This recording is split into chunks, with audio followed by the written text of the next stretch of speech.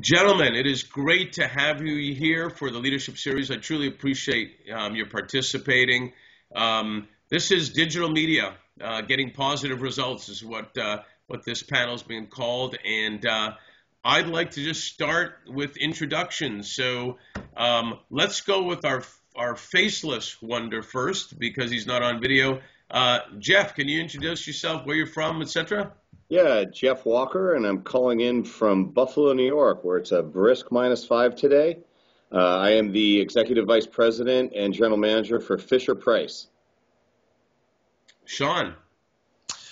This is Sean Atkins from sunny Los Angeles. I'm actually a fellow Trojan with Geoff, but I am the General Manager and Executive Vice President of Digital and Strategy for Discovery Communications. And Fabrizio. Hello, everybody. Fabrizio Busso-Campana, Fab for short. I am in sunny, delicious South Florida, which is 72 degrees, and I am a partner at N2S Marketing Group. Awesome. And I'm Mark Sadovnick, CEO of the executive search firm Sadovnick Partners, sharing the beautiful Los Angeles weather with Sean. But I must say I did pick up this cold in Boston strong recently, so I appreciate them for sharing.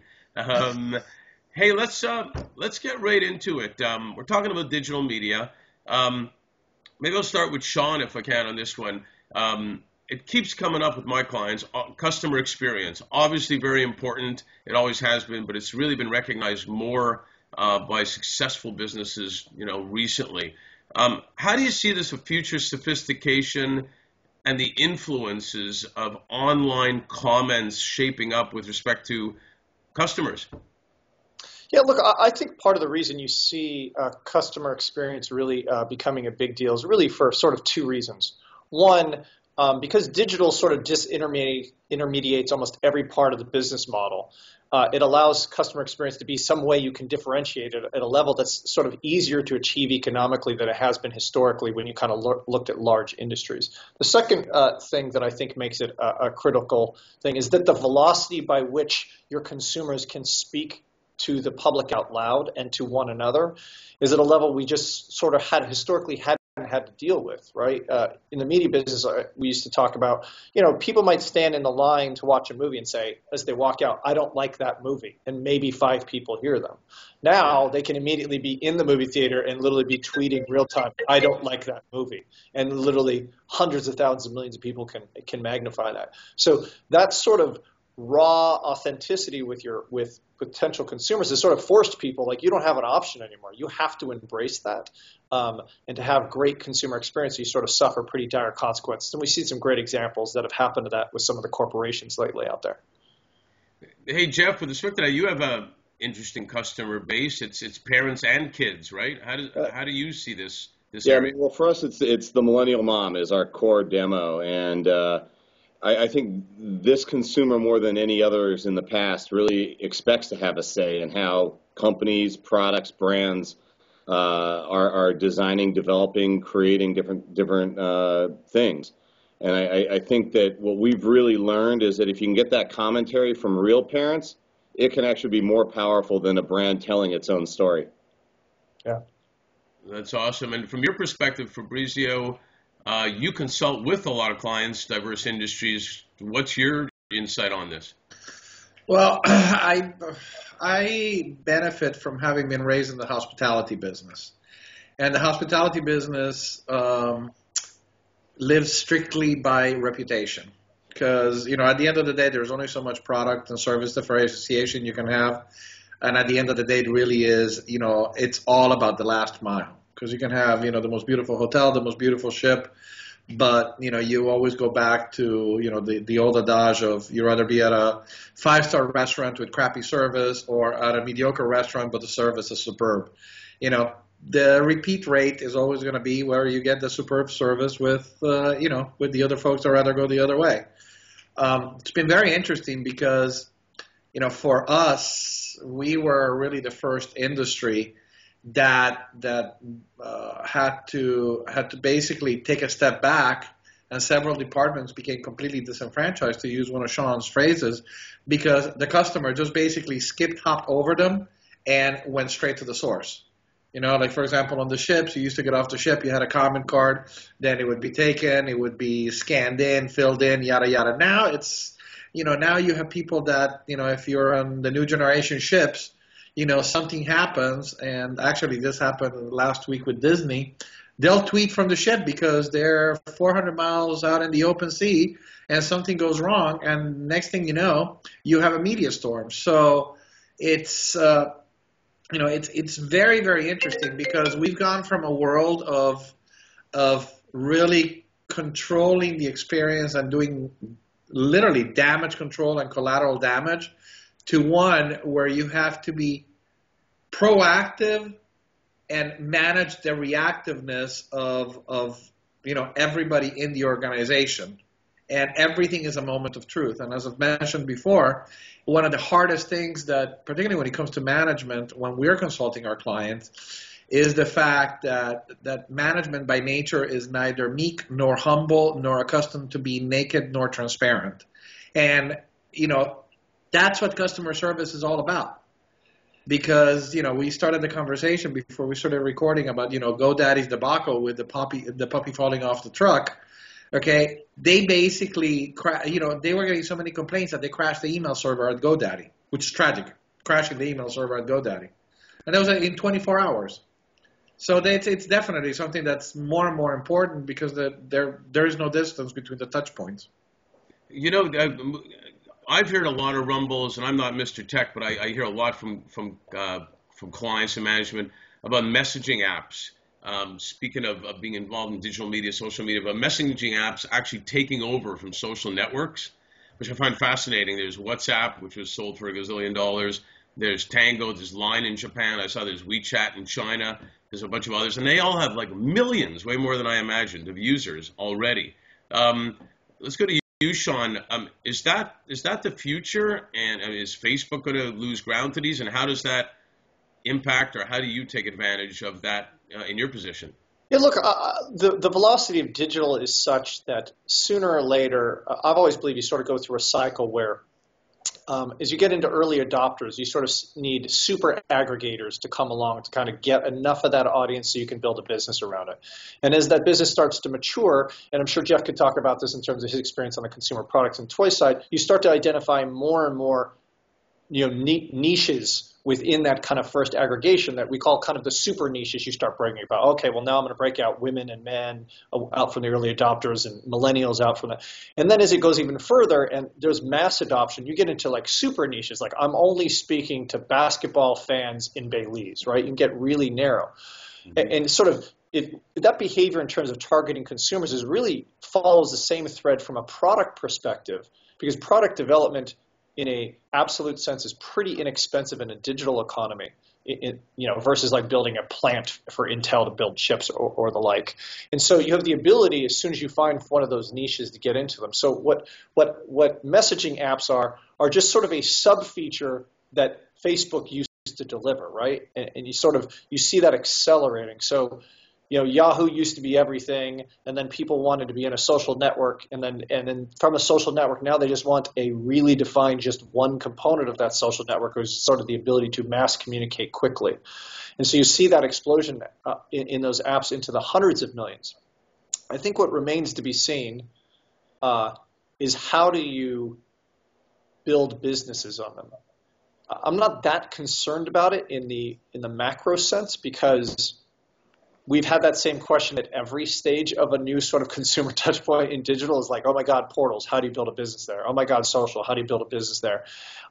It's more concerning just the velocity at which these introductions come, and that if you're a business that has consumer touch points, which ones do you engage with at what period of time? And then how do you build either the right consumer marketing case or the right business case and operationalize it? That's interesting. Geoff, do you guys talk about messaging apps? Do you use them? Is there an impact on? Yeah, I mean, I think we look at a number of the different platforms that are coming up and the ones that are relevant. And for us, the scalability of each one, you know, we look at Facebook. It's not going away, but it plays different roles for different generations, and how the millennials use it is very different than kind of how the Gen Xers are using it.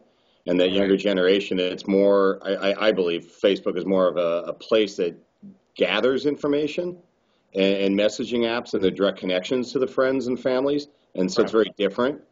When we look at some of these new up-and-coming platforms, the Snapchat, the WhatsApp, I think where I look at it is, when does it build critical mass, that it's meaningful enough?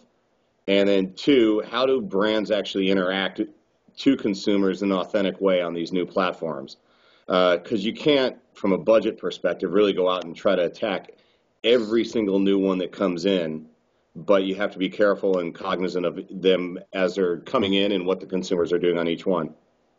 Right. It's a great point with respect to leadership, because, and I'll throw this one to you, Fab, on that, is a lot of executives, and I think we've all talked about this at one point or another, are sometimes overwhelmed as to how to take on all this stuff. And you're both saying you don't really have to. You have to really focus on what's the best for you. Is that your thought as well, Fabrizio? Yeah, I think that, I firmly believe that really in today's, digital disruptive maelstrom of technologies that are out and continuously, hitting us from every which corner, leadership really needs to focus, at least this is what we counsel, on a couple of key points. More than any other time before, because people know that there are technologies to connect, people want to connect because people need to belong. So you need to be to be on the lookout for technologies that allow those connections where people can relate, where people can aggregate, and where basically people can integrate into communities. Now, when we look at the like of these messaging apps, a lot of them basically grew to the dimensions that they have grown. Honestly, as a result of the fact of, people wanting to screw the phone company because, somebody was in China, somebody was in India, they want to talk. Why should I even pay, a cheap IP phone when I can actually do it on WeChat or Snapchat? There's so many different communication channels, but the underlying thing, people need to remain connected. They need to there is this amazing sense of belonging and me too-ness. Okay, and it's not, that phrase that a lot of younger people don't understand. The world is a village. People don't understand that concept in the world. I mean, truly, it's really that's what leadership needs to focus on. So, whether you use it for mass communication, for a mass purpose, or for a niche purpose, those are the keys element, at least from what we have found, and we continue to find over and over and over and over.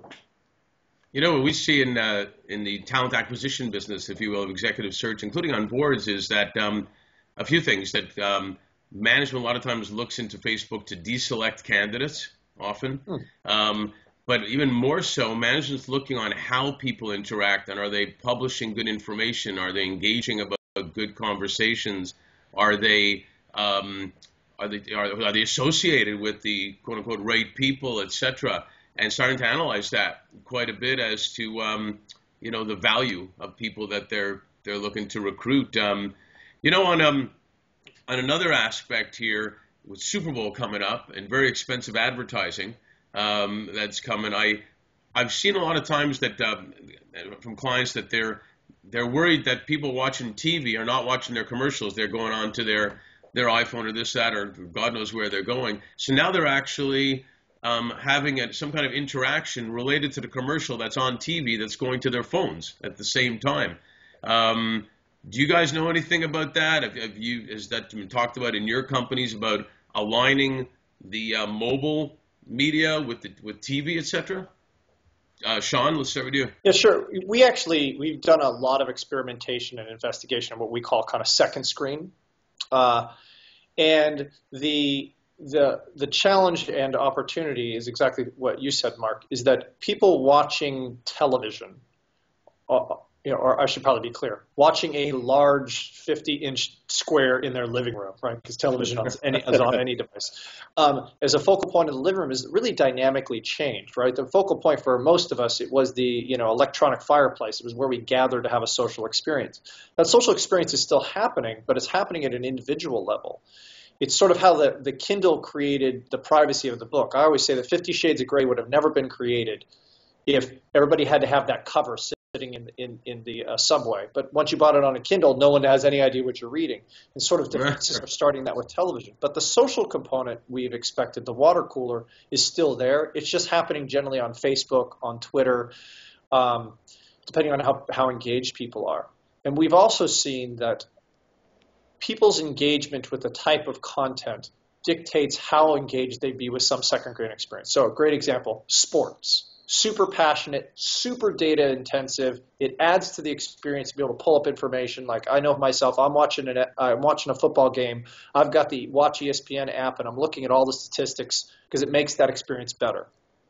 But if I'm watching something like, a frivolous reality TV show or, like a sitcom that I don't have to be fully focused on, I'm probably answering my emails or reading my Twitter news stream, and then it doesn't work as well. So there's no one solution to what works in second screen, but you do have to be cognizant that, like with most things, it is the large platforms that aggregate real-time audiences that still have the most power, and is generally not second screen applications that we've seen out there like GetGlue and the like that are really driving those kind of businesses. Well, I'll come back to Geoff in a minute because I want to ask him a double question. Fab, any comments on that part? I think that so far of all these, second, third screen and instant screen campaigns that I have seen out there, and I think that we're all fans of college football. I personally prefer college football versus pro ball. I don't know if anybody saw the Ohio State Alabama game, and All-State strategy that they pretty much had about 1/4 of all the airspace during the game. Well, their whole thing was built around this one character, Mayhem, because you have to insure against mayhem, and it was basically all in and around social media, but they leveraged all channels to the hilt. I mean, if you have a chance, you should really go and look at it. But basically, it was a commercial where a guy says, "Hey, I'm Mayhem, and I just saw that John and Mindy, did the hashtag on vacation." So all of a sudden, the commercial shows that he's in their house as a thief, and he's basically selling their stuff on auction as free as can be. Okay, and all of the ads are hashtag great deal, hashtag flat screen TV. Allstate went as far as creating not only a Facebook presence, but huge Twitter trends. Okay, but they had a website where they actually auctioned one of each one of the things that he was advertising while they were doing the TV commercials. By far, the single most successful, fully integrated cross-platform campaign that I know of. And I mean, Sean, I'm sure that you swallow reports left and right on stuff. Oh, yeah. Yeah, I mean, it was huge. It was huge. People were talking as much about that commercial as they were about the game. Well, I guess Geoff, that means we're all in good hands, so to speak. Yeah. So Geoff, I want you to comment on that. But in relation to that, the infamous Generation Z, I guess they're Gen Z, they're calling now, who are all the kids who are just growing up with mobile everything, and that's all they're used to. And we're going to start feeling like Neanderthals compared to what they're doing. So what's your insight on what Sean and Fab have talked about, but also the whole Gen Z generation? Is there a different strategy for them based on what they're growing up with? Oh, yeah, it's incredible. I mean, I build on Sean a little bit on the second screen. I mean, I think the amazing part is how live events, and sports, but even Obama's State of the Union had a live Twitter feed during it. That was in some ways more interesting to watch than to just hear the scripted speech being given. And so everyone's embracing kind of the dual screen, the second screen execution that's going on out there. How I think kids are growing up in a seamless, interconnected integration of technology and everything they do in their life. And I think the data we get is it's 4 devices at once with a lot of younger kids. They have their iPhone on, they have an app or a laptop, and the computer's noise in the back, or the TV is noise in the background, or they're watching it simultaneous to playing other games. So it's really, how do you used to have to sit down at your computer and find time to do things. Now these mini supercomputers are just sitting in their laps. So we have to kind of figure out how to integrate into that. And Yeah, it's sorry, go no, ahead. and how you communicate and talk to the kids and integrate your brands into that story. Yeah, I find it fascinating. On a last point, I just want to respect your guys' time. One of the biggest things coming up now is wearables, as we all know, and trying to supposedly keep us fit, etc. They're not coming. They're here. I see a lot of people wearing it, and they're telling me how many steps they've taken that day, which is really good information to have. Does this create new strategies and opportunities for each of you? I'll go back to Geoff. Yeah, Start with you. absolutely. We're kicking off a concept called Nursery of the Future, and it really is designed around wearable tech and giving moms more insights into what their kids are doing and the data they need. What we're trying to figure out is what's useful and what's too much. And I think there's a balancing act as you go into it. How about you, Sean? Yeah, look, I would broaden it out to not just wearables, but to the Internet of Things, as we sort of talk about, which is computing power, as Geoff sort of just said, is gone so cheap, and sensor power is so prolific that the interesting things to me aren't necessarily specifically wearables. I have my own right now, which I'm wearing, but it is when we get it much more intelligent about managing the data we can get out of them. In a world where you can get all sorts of sensors, it's really about connecting that information. So Jeff's point, like the Nursery of the Future, there is on my app like my drop cam that lets me see my kids, right? There's also like my health and fitness app that says how physical. There's my schedule that says how stressed out I am. There's my basis that's saying what my heart rate is. None of those talk to each other, right? But if that data was really working, you'd be able to have a moment that said, hey, Sean, we noticed you didn't get enough time in with your children today, and we see that they're home. If you leave now via this traffic route, you'll get it in. That's useful to me. Where all those disparate data sources in and of themselves, I can't put that, I can't put it together. But I think that future is where it gets exciting, and that's where we're getting to, because you can't even run out of scenarios if you start thinking of like what that world could be. Even if you just picked up your phone and said, what if every one of the apps I had here was aware of the other and someone had the data to connect them? What sort of interesting things could be achieved for you? So it kind of goes back to the beginning of this panel, customer experience, the wearables and all these contraptions, if I could call them that, working together to give us the best experience.